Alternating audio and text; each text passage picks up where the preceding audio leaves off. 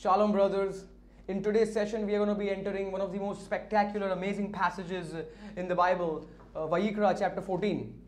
And there are very few Bible commentators, scholars who have unfolded the amazing aspects given in this chapter, but still there is a lot that is left. There is a lot that is yet unexplored. So in this session, through Lord's help, we are going to be unfolding and unlocking something extremely deep and that you have never heard before. And we are going to be doing that through Lord's help. The chapter contains 57 verses, and it has been bifurcated into two sections. The first 32 verses speak of what is the ritual that needs to be done when a person is cleansed of Tzaraat. Tzaraat is the Hebrew word which speaks of infectious skin diseases. Now the most dangerous of them all is obviously leprosy. Some versions have translated leprosy, but the word is Tzaraat, which contains leprosy and other infectious skin diseases. Leprosy being the most dangerous of them all. And 33rd verse onwards till the end is the ritual that needs to be done when a house is found to have been cleansed, which earlier had defiling mold, mildew. A house having Tzaraat. That the procedure is given over there for the house, and the first 32 verses is for a person who has Tzaraat, leprosy, any other infectious skin disease. What we are going to be doing is we are going to be focusing on the first 20 verses, because verses 10 to 20 are again explained in verses 21 to 32, wherein the only difference is that it is for the poor person who cannot offer a male lamb and an e-lamb for a sin and a burnt offering. So a poor person who cannot afford this, he would be offering the 2 turtle doves or 2 young pigeons for the sin and the burnt offering. That's the only difference. So the verses 10 to 20 are again explained in verses 21 to 32. So we will be focusing on the first 20 verses. And without further ado, brothers, let's just jump in. So Vayikra chapter 14, verse 1. Adonai said to Moshe, "These are the regulations for any diseased person at the time of their ceremonial cleansing. When they are brought to the priest is to go outside the camp and examine them. If they have been healed of their defiling skin disease, the priest, the Kohen, shall order that 2 live clean birds and some cedar wood, a scarlet yarn, and hyssop be brought for the person to be cleansed. Then the Kohen shall order that one of the birds be killed over fresh water in a clay pot. He is then to take the live bird and dip it together with the cedar wood, scarlet yarn, and the hyssop into the blood of the bird that was killed over the fresh water. 7 times he shall sprinkle the one to be cleansed of the defiling disease, and then pronounce them clean. After that, he is to release the live bird in the open fields." Okay, so brothers, we have read from the NIV in the videos that we have made up until now. We have mostly read from the NIV. That doesn't mean that only the NIV is right. There are some other versions of wonderful, the KJV, the NASB, the ASV. And in our previous sessions, we have, whenever required, we have also mentioned the other versions. So we are reading from the NIV, but you can read from the NASB and other versions as well. So getting back to the 7 verses, what is happening over here? Now scholars say that there are 2 birds over here. There are 2 clean birds, and the person who has been found, who is cleansed of Tzaraat, the priest examines the person, and if he finds him to be clean, this ritual is to be done. There are 2 clean birds. The first bird is to be killed, sacrificed, and it is obvious, and some scholars clearly understand that this bird is Christ. The first bird that is killed is Christ, and the blood of this bird it's taken into it's killed over fresh water which is in a clay pot. So what scholars believe is, and it's right, what they do is the clay pot, the fresh water, it's living water. And we know that our Mashiach, our Lord, is the fountain of living water. Yochanan 7 and other verses from the Bible, we know that He is the fountain of living water. And when He talks about the clay pot, He says that we know from the scripture that we are made from dust. And now we are a new creation, wherein Paul says in 2 Corinthians that we are treasures in jars of clay. So scholars they connect all of these things, and 3 more things that I'm going to explain you right now, that is cedar wood, scarlet yarn, and hyssop, which are connected with the live bird. So the bird that is slaughtered, that is killed over fresh water, is Christ, representing Christ. And then what is done is that the priest, he takes the live bird, the other bird, and he dips it into the fresh water, into the water containing the blood of the bird that was slaughtered. And along with the live bird, he dips also the cedar wood, scarlet yarn, and hyssop. What this represents is that scarlet yarn, if you see throughout the Bible, you understand it's given many times, and it is focusing on the shedding of the blood of Christ. It is focusing on that. You see it throughout the scripture, even during our Lord's crucifixion, when the Roman soldiers were mocking him. You find in the accounts of the gospel, it says that they were mocking him, and they were making fun of him, and they made him to wear a purple robe. But in the account by Matthew, you find that the robe was also, it was a scarlet colored robe. So scarlet you find during Lord's crucifixion, and it is focusing on the blood of Christ. Hyssop, you understand, we know from the gospel account that before Lord gave up his Ruach, he was thirsty, and he was given vinegar, the sponge of vinegar on top of the stalk of a hyssop, and he takes the vinegar, he drinks it, and then he says Tetelestai. And when you see hyssop throughout the scripture, you understand that it is connected to our Lord. It is connected to ceremonial cleansing. It has medicinal properties. And when you see it's used in the purification process as it's used over here, even when the first Pesach, Moshe tells our ancestors in Mitzrayim to apply the blood of the Pesach on the lintel and the mezuzot, and it was applied by using a hyssop. So there it is connected to Christ, to our Mashiach. There are some scholars, there are some Bible commentators who feel that, very few, who feel that the crown of thorns, the crown of thorns was made of cedar wood. Now nobody exactly knows what wood was used over there.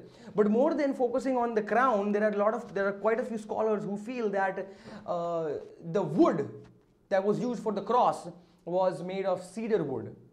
But again, this is speculative.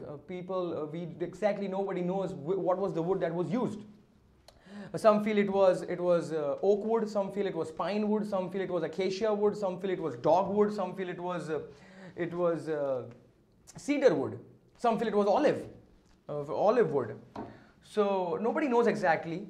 There are scholars who tend to believe chances of the wood being acacia was very strong, because acacia wood was used in the tabernacle, in the building of the tabernacle, and the Ark of the Covenant.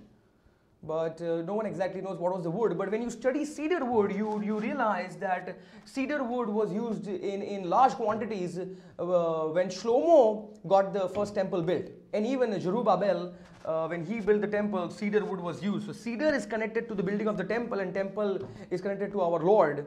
So it is in a way connected to the Mashiach.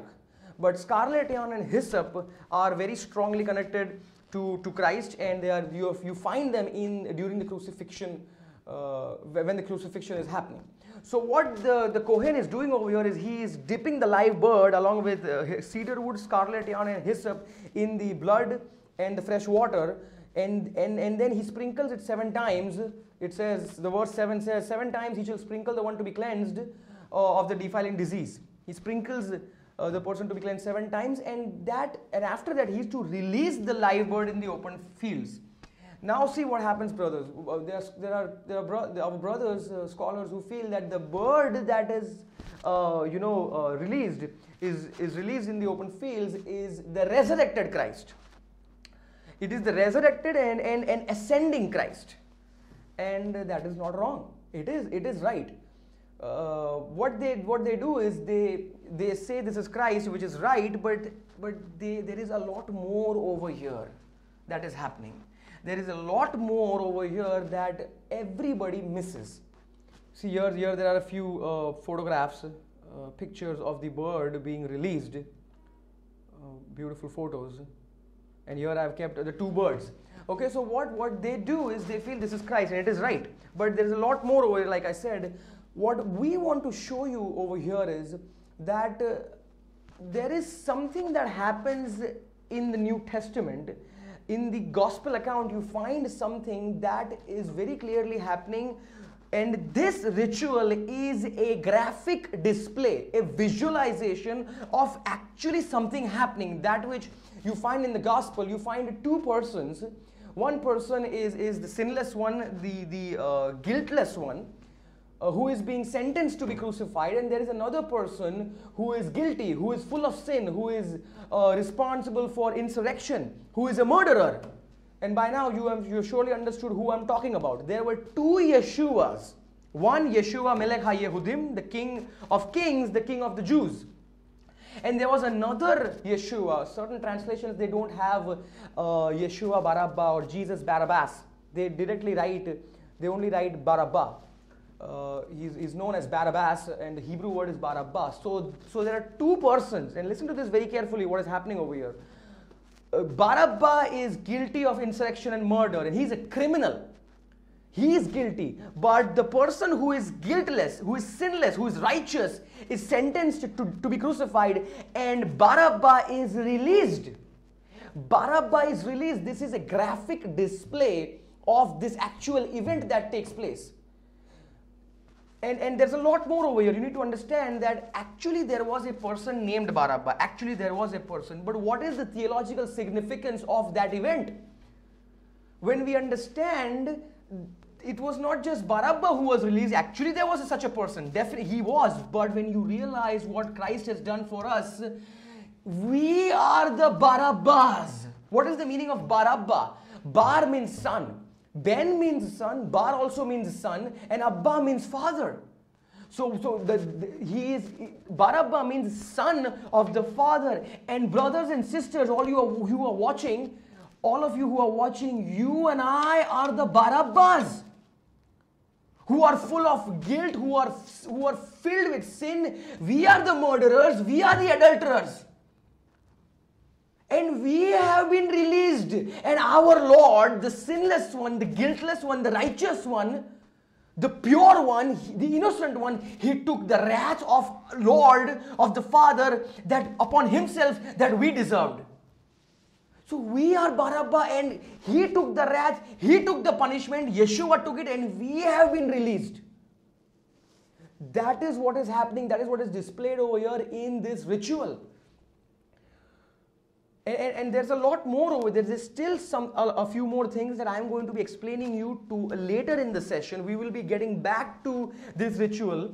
We will get back to this ritual because there are a few more things that I need to show you.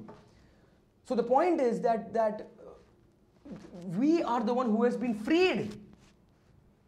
And the bird that is released, the bird is ascending, but the bird is also released. When you read the words, it says, after that he is to release the live bird in the open fields. Now I'm not saying that the verse is not focusing on the ascension. It is focusing. It is. But it is also focusing on the bird being released. We are released. We have been freed from sin, from slavery to sin. We are now slaves of righteousness, slaves and servants of Christ, and there is nothing greater. The greatest thing ever is to be servant of Yeshua Ha-Nazarati. So this is what is happening, but there's some more very important things that I will be showing you later in a little while, in just a few minutes. You see, these are the photographs I have kept of two persons representing the two birds, and Yeshua being sentenced to be crucified. And you see Barabbas over there? That's us. That's us. There was actually a Barabbas. Don't misunderstand me. Actually, there was a person. And Yeshua, the name Yeshua, Jesus, Yeshua was a common name back then. So you see this. Let's proceed further. And by the way, let me explain you one thing. What is Tzaraat? What is Tzaraat symbolic of? Now, Tzaraat means infectious skin disease, contains leprosy. But theologically, there are two things in the scripture that speak of sin. There's Tzaraat and there's Chametz. There is Tzaraat and Chametz, and they are talking of sin. Tzaraat shows us how dangerous sin is. The destructive power of sin, the power to completely consume us, to destroy us. So that is being shown through Tzaraat. Lord, our Holy Spirit, our Father is showing us how dangerous sin is through this horrifying disease. So this is the thing. Now let's read the next two verses, verses 8 and 9, and I want to show you something that most scholars do over here, and more importantly, what they do not do. Leviticus 14 verse 8, the person to be cleansed must wash their clothes, shave off their hair, and bathe with water. Then they will be ceremonially clean. After this, they may come into the camp, but they must stay outside their tent for 7 days. On the 7th day, they must shave all their hair. They must shave their head, their beard, their eyebrows, and the rest of their hair. They must wash their clothes and bathe themselves with water, and they will be clean. Now, what certain Bible teachers, commentators, they do is, what they do actually is they focus only till the 9th verse. They are so fascinated with this awesome ritual that they do not see beyond verse 9. Now, verses 8 and 9, some scholars, they say that this is representing or symbolizing that which happens in the life of a believer after he's born again, and they say that this is just like what is mentioned in Romans 6. Romans 6, we are a new creation, we are in Christ. And Galatians 5, the fruit of the Ruach. And there are various passages throughout the epistles in the Brit Chadashah that speak of the growth that needs to take place in terms of sanctification and the decrease of sin in our lives. So they feel that this ritual, the shaving off and the bathing and washing the clothes, is representing sanctification, representing that which is written in Romans 6. What actually is happening over here, you need to understand, brothers, is that when you realize many people don't go beyond verse 9 because they focus so much on the two words. But if you study carefully, up until verse 9, the atonement doesn't take place. Atonement is not happening. Atonement happens in verses 18, 19, and 20 for the person who is not poor, and for the poor person you find atonement being spoken of in verses 21, 29, and 31 of Leviticus 14. And you also find that although it says that he's clean over here, the cleansing process also is mentioned, that there is still cleansing that needs to be done. It is mentioned in verses 14, 17, and 18. What you need to understand from verses 8 and 9 is that during the wilderness, during when our ancestors were in the wilderness, Hashem Adonai, the Shekinah glory, the glory of God was dwelling with them. Lord Hashem tabernacled with our ancestors.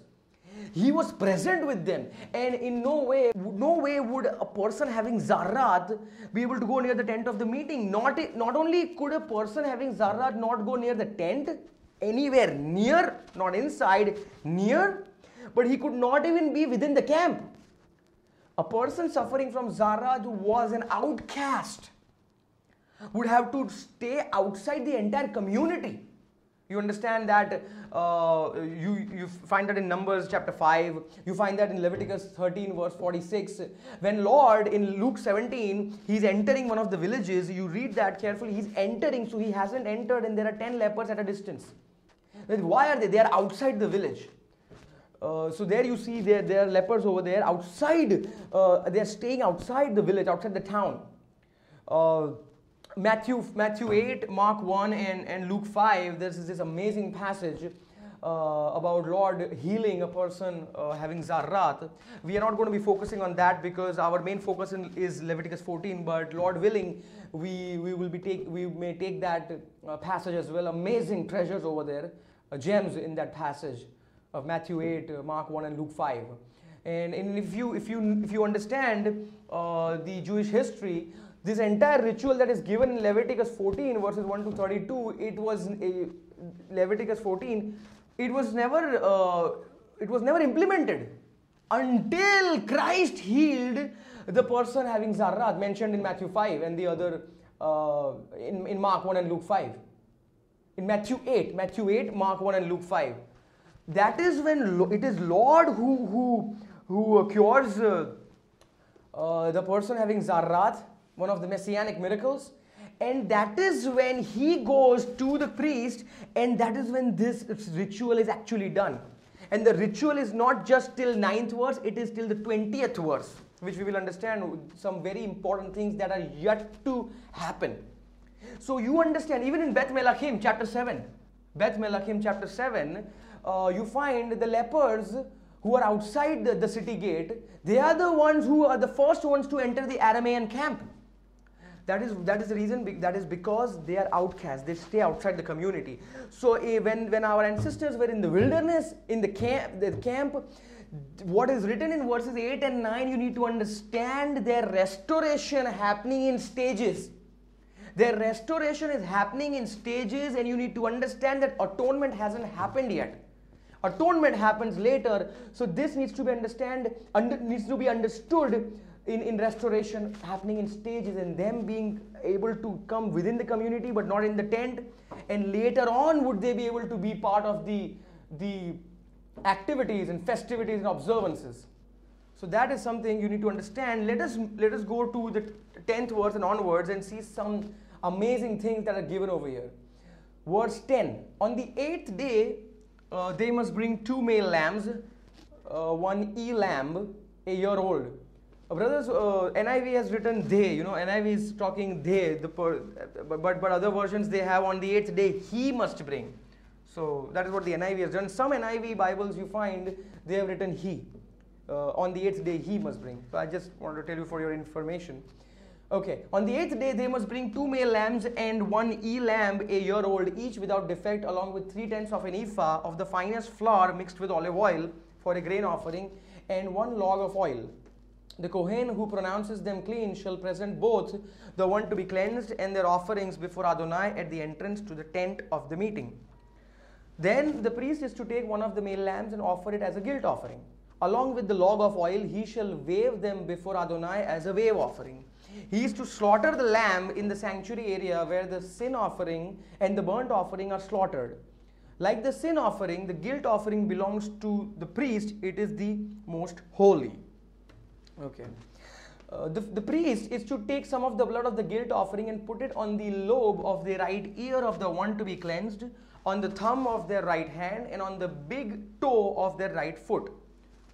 Okay, so what is happening over here, brothers? This is the process that is given, the procedure that is given for the guilt offering. And you understand that the blood of the male lamb given as guilt offering is applied on the earlobe. Some versions have the cartilage, the ridge. Some have the tip of the ear. So some have cartilage ridge. So it is applied here, but here over here it's applied. And we'll take the earlobe. So the blood is applied on the earlobe or the ear cartilage of the ear, on the thumb of the right hand, and on the big toe of the right foot.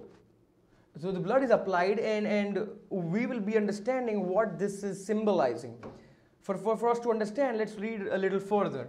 Verse 15 says, the Kohen shall then take some of the log of oil, pour it in the palm of his own left hand, and dip his right forefinger into the oil in his palm, and with his finger sprinkle some of it before Adonai 7 times. The priest is to put some of the oil remaining in his palm on the lobe of the right ear of the one to be cleansed, on the thumb of their right hand, and on the big toe of their right foot, on top of the blood of the guilt offering. What is happening over here, brothers? The oil is taken and it is applied on those 3 places, on the 3 portions of the body, and then the rest of the oil in his palm the priest shall put on the head of the one to be cleansed and make atonement for them before Adonai. So they are applying the oil on top of the blood, on the earlobe, the right thumb, and the big toe of the right foot, and the remaining they put on the head. What does oil represent in the scripture? Oil is being used as a metaphor, as a type for something. Oil is used many times, not always, but many times, for the Holy Spirit, for the Ruach Ha-Kodesh. There are other types you find that are used for the Holy Spirit. There are other types, other metaphors, but oil is very strongly, not always, but quite a few times used for the Ruach Ha-Kodesh. When brothers, when we were baptized in Christ, we died with Christ. When we were baptized, we died with Him, and when we understand what our Lord has done for us on the cross, and we accept that His blood is the only thing that cleanses us of our Tzaraat, that His blood is the factor, if you accepting or not accepting His blood is the factor based on which your eternity, the spending of your eternity will be decided. So when we accept Lord Yeshua's sacrifice, that He died for our sins, we are born again. We become Spirit baptized, and the Holy Spirit makes us to enter the body. Whose body? Christ's body. So the oil given over here, mentioned over here, is representing the Holy Spirit, our Spirit baptism, and the Holy Spirit's work in our lives, that when we are born again, He makes us to enter the body of the Mashiach. And the blood over here is representing the blood that Christ shed, and that we understand that it is the only way we can spend all eternity with our Lord. We receive salvation through Him alone. So the blood is representing the blood that was shed, and the oil over here is representing the work of the Ruach. Spirit baptism, entry into the body. 1 Corinthians chapter 12. You see the photographs over here kept of oil. And 1 Corinthians chapter 12, we were all baptized by one Ruach so as to form one body. Whether Yehudim or Goim, slave or free. And we were all given the one Spirit to drink. The one Spirit to drink means the indwelling of the Ruach. This ritual over here, brothers, is the most amazing graphic display of that which happens after Lord gives His life, after He has resurrected. To be precise, it starts from Acts chapter 2, when the Holy Spirit was given. This is amazing. What an amazing ritual. And you do not find brothers explaining or interpreting or unlocking this ritual. This is awesome. This is amazing. Right here in the Tanakh, in the Torah, in the middle of the Torah, in Vayikra. And what you see here is, when you read further, you realize, in the 18th verse, when we read the 18th verse, there you find atonement being spoken of. Now atonement is happening in verses 19 and 20 also, when the sin and the burnt offering along with its grain offering are offered. That is when atonement takes place. Atonement does not happen in the first 9 verses. It does not happen. Here atonement takes place, and if you study the scripture diligently, if you study Yeshayahu 53, which we have explained in our series, the Mashiach ben Yosef series, where we have explained the servant songs by Yeshayahu, and where the 4th song where we enter the heart of the Tanakh, we have explained that Asham is mentioned over there. There are some versions who have mentioned it as sin offering, but it is actually a guilt offering. Asham, our Lord, our Redeemer, being the guilt offering. Guilt offering, Asham over here is explained in absolute detail. This is amazing. This is here atonement is happening. And let's read the 19th and the 20th verse, which says, the Kohen is to sacrifice the sin offering and make atonement for the one to be cleansed from their uncleanness. You see, again, the cleansing is happening. It doesn't end at verse 9. After that, the priest shall slaughter the burnt offering and offer it on the altar together with the grain offering and make atonement for them, and they will be clean. Here you find atonement being completed. Lord Yeshua is the guilt offering. He is the sin offering. He is the one who was burned, who was crucified outside the city, which I'm going to get to in just a few minutes, in a few seconds. And He is the burnt offering. He was so horribly marred. He was so horribly tortured, beaten. He did not look human anymore. When you offer a burnt offering, when you give a burnt offering, you clean it and you offer it to the Lord. Burnt offering. Only in case of a bird, you remove its crop and then you burn it. You give it as a burnt offering. For a bull or for a sheep or a lamb or a goat, you give it, you clean it, and it's given to the Lord. That way, Lord Yeshua was not only the guilt offering, but also the sin and the burnt offering, where He was so horribly beaten, He did not look like a man. The burnt offering, He was the prophetic fulfillment of the burnt offering. So here we understand atonement doesn't happen in the first 9 verses, and here we understand that atonement happens when these 3 offerings are given. Now brothers, again getting, like I said a few minutes back, that we will get back to the ritual of the 2 birds.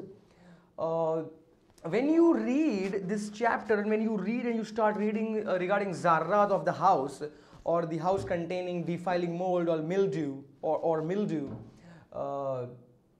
and it is later on it's cleansed, it becomes clean. The ritual that is done again is of the 2 birds. Let me read Leviticus chapter 14, the 53rd verse. What it says is, then he is to release the live bird in the open fields outside the town. In this way he will make atonement for the house, and it will be clean. Now what is happening over here, because the same ritual is done for the house as well, that is found to have been cleansed of Tzaraat, of mildew, or defiling mold. The same ritual is done. But when you study the scriptures, when you study the Bible, you realize that Yeshua HaNazarati did not just die for our sins, he also died to redeem his creation. Romans chapter 8, that the creation is groaning, is weeping, is crying to be delivered from the bondage of decay into the glorious liberty of the children of God.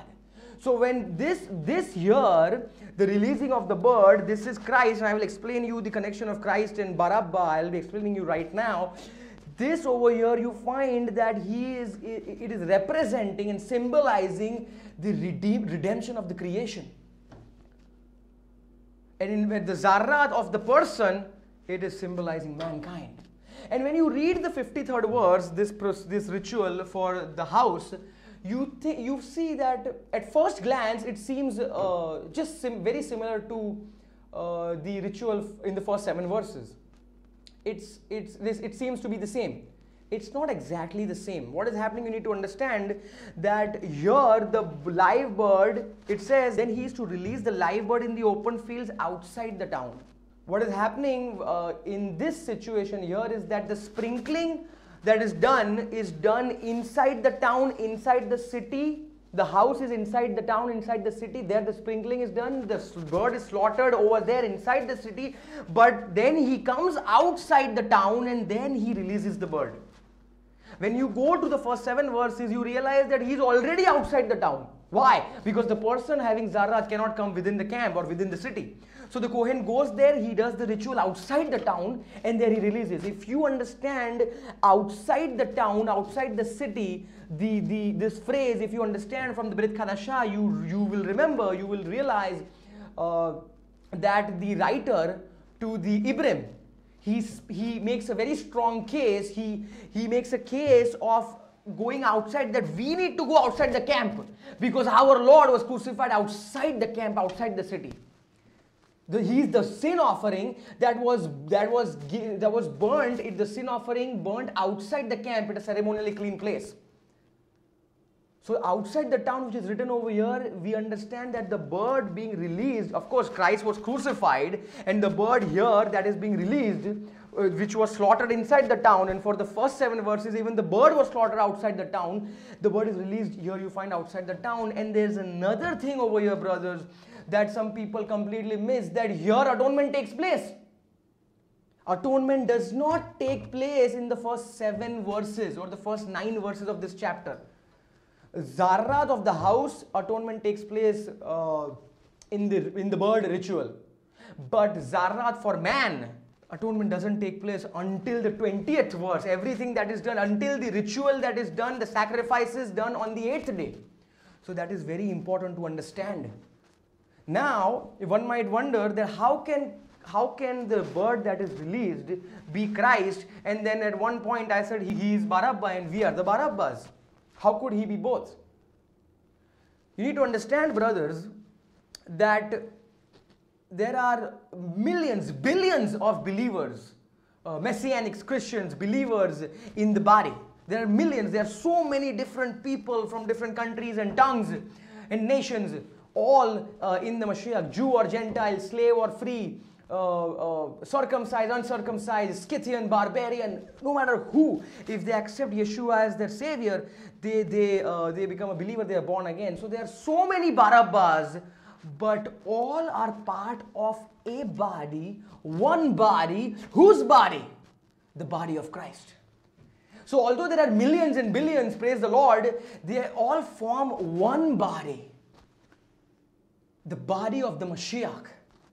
And the bird that is released, when you have a bird and you release it, it instantly flies away from you right away. And you understand that the rapture that takes place, according to 1 Corinthians 15, in the twinkling of an eye, or even faster, the rapture will take place. Now the bird doesn't fly that fast, but it's symbolizing it flies away from you.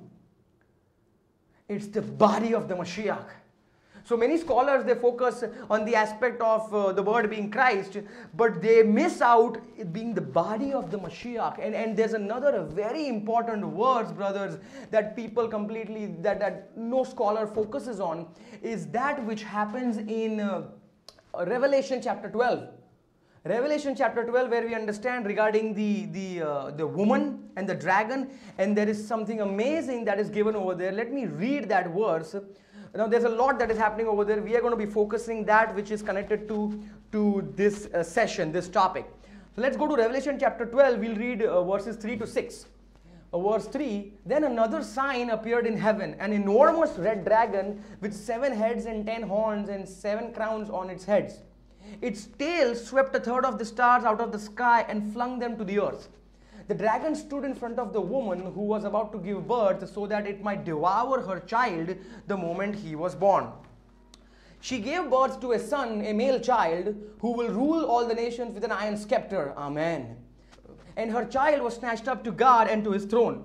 The woman fled into the wilderness to a place prepared for her by God, where she might be taken care of for 1,260 days. Brothers, what is happening over here? The woman, you know, who is the woman representing? The woman is representing Israel. It's not the church. The woman is pregnant. The church is not pregnant. The church is not pregnant. Church is the virgin bride. You need to understand that. Some people feel that the woman is the church. No, the woman is Israel, and she's pregnant, and the dragon is, of course, Satan. But when you study this, you realize that the dragon stood in front of the woman who was about to give birth so that he might devour her child. Who's the child? The child is Christ. Now child grows up, has his ministry, he dies for our sins, he is resurrected and he is ascended. The Lord becomes flesh. The word becomes flesh and tabernacles among us to give us salvation, to save mankind. So what is happening over here is the scholars feel when it says, and her child was snatched up to God and to his throne.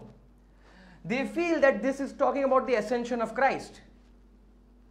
This is talking to some extent the ascension of Christ, but there is something way more that it is talking about that most scholars, most commentators miss. This is talking about the body of the Mashiach being snatched. The word used for snatched up, the word used in the Greek is herpaste, and it comes from the root word of harpazo. And the church is going to be harpazoed, taken away, snatched. And that is what is mentioned over here. Although it says, and her child, the child was snatched, child ascended, and his body, the church will be snatched, harpazoed. And when you understand, and this is very clear based on what the passage is speaking, because as soon as the child is snatched up, you see the woman into the wilderness. After the rapture happens, there is an undisclosed timeline. There is an undisclosed timeline, and then the 70th week of Daniel begins. And then the entire scenario, it unfolds. So you understand, the woman that flees, that runs away into the wilderness is Israel, and that is happening in this passage. And eschatologically, this is the way the things unfold. The rapture, the undisclosed timeline, the 70th week of Daniel, and the woman is Israel, and the child is not just the ascension of Christ, it is the harpazo of the ecclesia. So here you understand it is like the verse is a two-edged sword verse, and the same thing is happening in the ritual of the two birds, where the bird, people feel it's Christ, but it is also the body of the Mashiach. It's a two-edged sword. The ritual, the bird, the live bird that is released and it is flying. It is released. The focus is not only on ascending, of course it is, also on release. Release and it is flying. It ascends. It is the body of the Mashiach. And here in the and one more thing, brothers, before I forget, there are some people who connect the two birds of Leviticus 14 with the two goats of Leviticus 16. Now, I strongly recommend you all, brothers and sisters, to watch our video session, which is regarding Leviticus 16, and it is named the Mystery of Azazel. Are the two goats the same as the two birds? Are they the same? Are they similar? Or are they different? You need to watch that. We recommend you to watch that video. And there are certain things that we have revealed through Lord's help that you will not find anywhere. You will not find, and we cannot do it. It is Lord's help. It is the Holy Spirit who reveals it to our ministry, to El-Shaddai House of Bible Learning. So if there are people who feel the two birds and the two goats are the same, they are representing same things, whether they are representing or they are not, you will understand in the video of Leviticus 16, the mystery of Azazel. So here, brothers, we come to the end of this amazing topic. That is a graphic display. It's an actual visualization of that which happens, that is given in the New Testament, and everything is interlinked, interlocked, integrated. And the ritual is not just of the bird, the two birds, but it is right up till the 20th verse. And right here in the Tanakh, in the Torah, in the middle of the Torah, you find this ritual that is foreshadowing something that is given in the New Testament. It has eschatological focus and theologically so deep, so significant. Such amazing treasures and gems in the Torah. We thank all our brothers, sisters who are praying regularly for the ministry, who are financially supporting us. It is because of your support, your financial support, and mainly because of your regular prayers that we are able to do this. We thank you all with all our heart, and very soon we will be coming with another video very soon through Lord's help. And until then, may Lord's peace, may the shalom and joy of our Heavenly Father, Abba, He is Abba, Bar. You know, the current time, the present sufferings can be compared to the glory that will be revealed in us. And all of this is because of Abba's only Son, our Lord. He is the one who cleansed us of our Tzaraat. We all had Tzaraat. Don't think we did not have leprosy. We were all lepers. He has cleansed us. So may the joy and shalom of our Heavenly Father, Abba, be with you all. In the name of His only Son, our Redeemer, our Savior. His blood only has cleansed us. He has bought us out of this world. Our Lord, our Redeemer, the Lord of Lords, Yeshua Ha-Nazarati. In His name only. In the name of Yeshua Ha-Nazarati. Amen.